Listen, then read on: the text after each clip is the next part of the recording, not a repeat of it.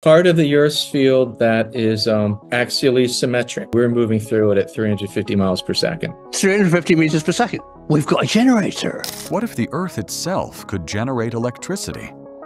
Not from rivers or winds, but from its very spin through space. In the 1830s, Michael Faraday asked this question. He built machines. He tested metals. The answer was silence. For nearly 2 centuries, science agreed that no power hides in Earth's motion. But then, a whisper appeared. A signal so faint it seemed impossible, yet too precise to dismiss. If you have ever wondered whether the planet holds secrets we cannot see, this story is for you. Because sometimes the smallest spark rewrites everything we know. Faraday's failed quest. In the early 1830s, Michael Faraday faced a puzzle.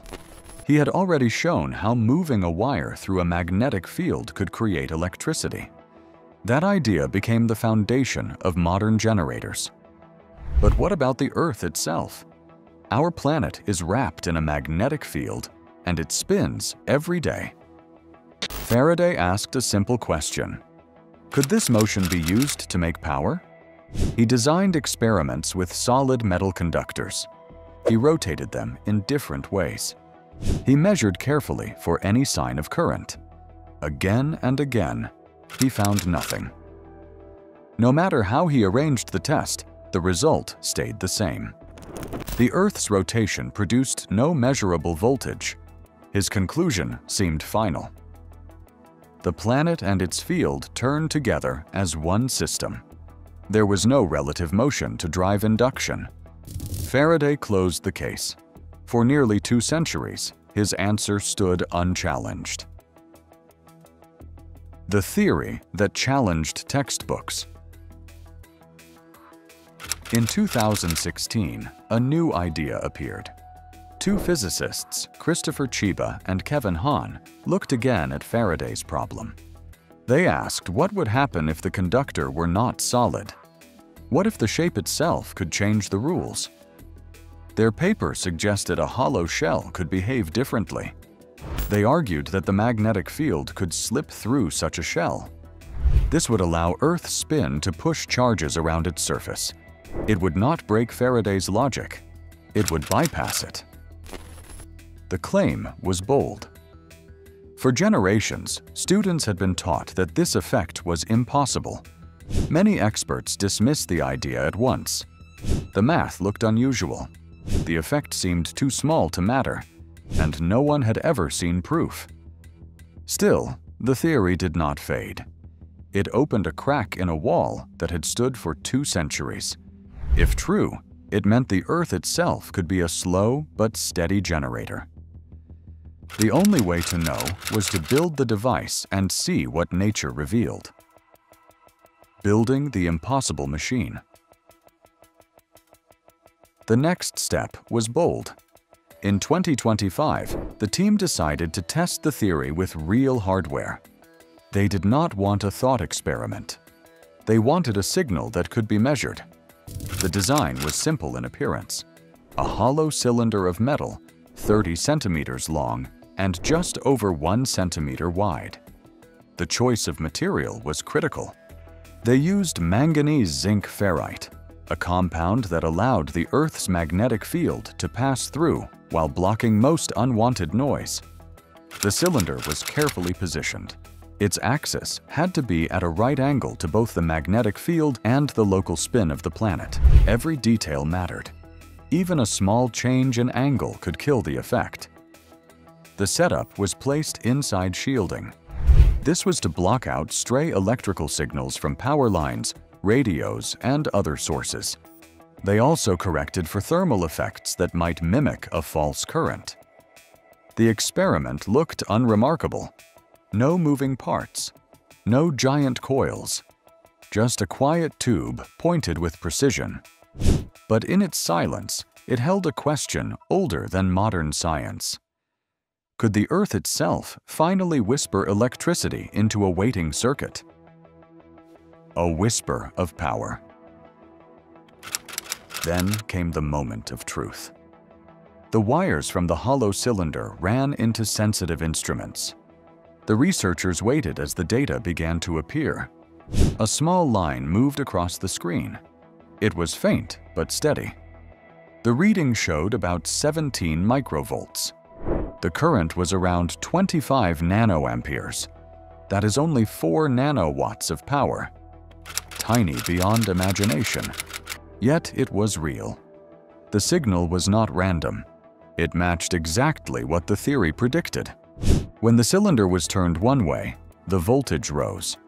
When it was turned the other way, the sign reversed. When it was lined up with Earth's axis, the signal fell to 0.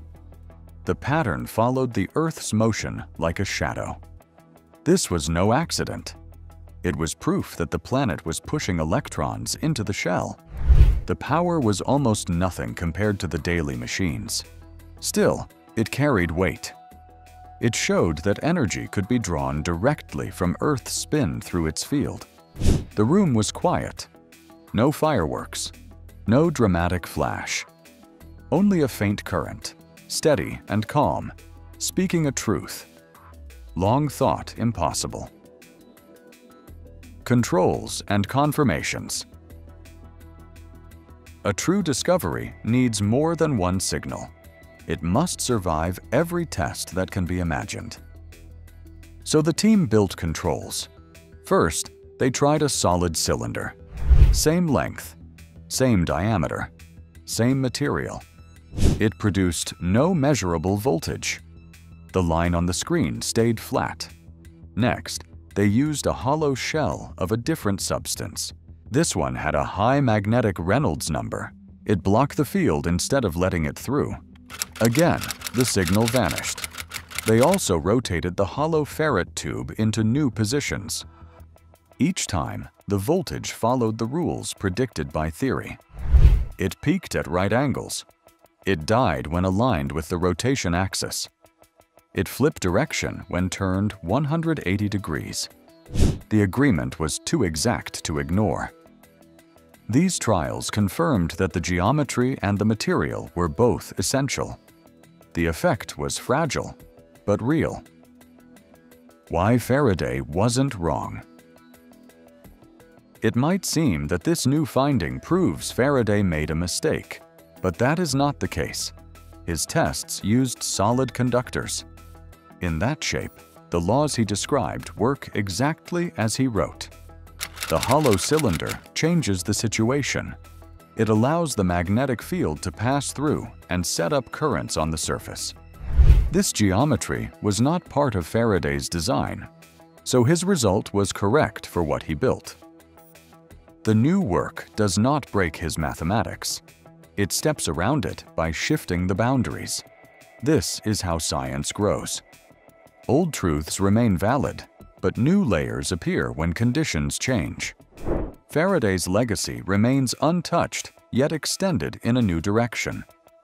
Why this matters. Discoveries are not always about size. Sometimes a signal so small it can barely be seen changes how we think about nature. This experiment is one of those moments. For nearly 2 centuries, the textbooks were clear. Earth's spin through its own magnetic field could not power a circuit. Now that the rule has been bent, not broken, but shifted. The meaning is deeper than the microvolts on the screen.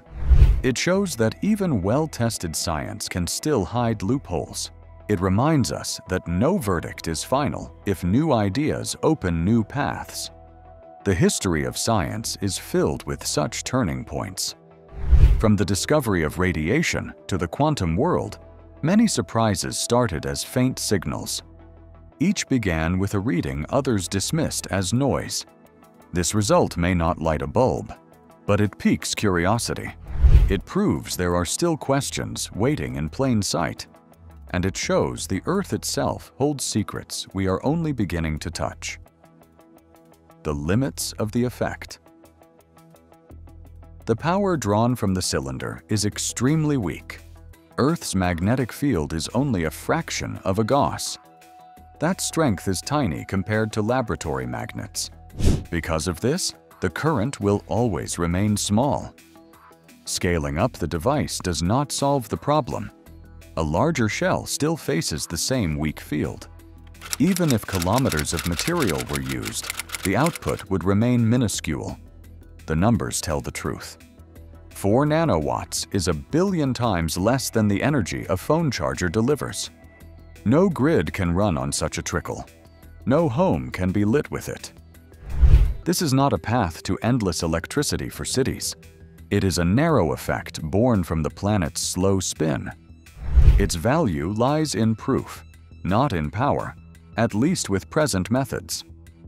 Possible applications. Even the smallest source of energy can matter in the right place. This effect will not power homes, but it could serve special roles. Think of sensors buried in remote ground. They need almost no power, yet must work for years. A steady trickle from Earth's field could keep them alive without batteries. Imagine instruments deep in the ocean or hidden in polar ice. Replacing batteries is costly and risky. A device that feeds on the planet's spin could run quietly forever. Space offers more options. Around Mars or Jupiter, the magnetic fields are stronger than on Earth. A hollow shell tuned to those conditions might draw more current. Probes exploring those worlds could use it as a constant backup. It will never match solar panels or nuclear cells. Yet for low-power tools in harsh places, it could become a silent ally. Looking ahead. This first signal is not the end. It is the start of a new chapter. Other laboratories will try to repeat the result. If they see the same faint current, the finding becomes stronger. If they fail, the debate will return. Future studies may search for better shapes. They may test new materials that guide fields more efficiently. They may even try larger arrays to see if the effect can be amplified. Whatever the outcome, one truth is clear. The Earth has given us a new puzzle, and science will not ignore it. A hollow tube has shown that the Earth itself can whisper power. It is not enough to run machines. It is enough to change what we believe. Faraday closed the book almost 200 years ago. Now a new page has opened. It proves that even settled science can hide surprises. So what other effects wait unseen in plain sight? What other laws might bend when tested in new ways? The planet turns, the field flows, and a tiny current rides between them. A hidden current, quiet yet profound, reminding us that discovery never ends.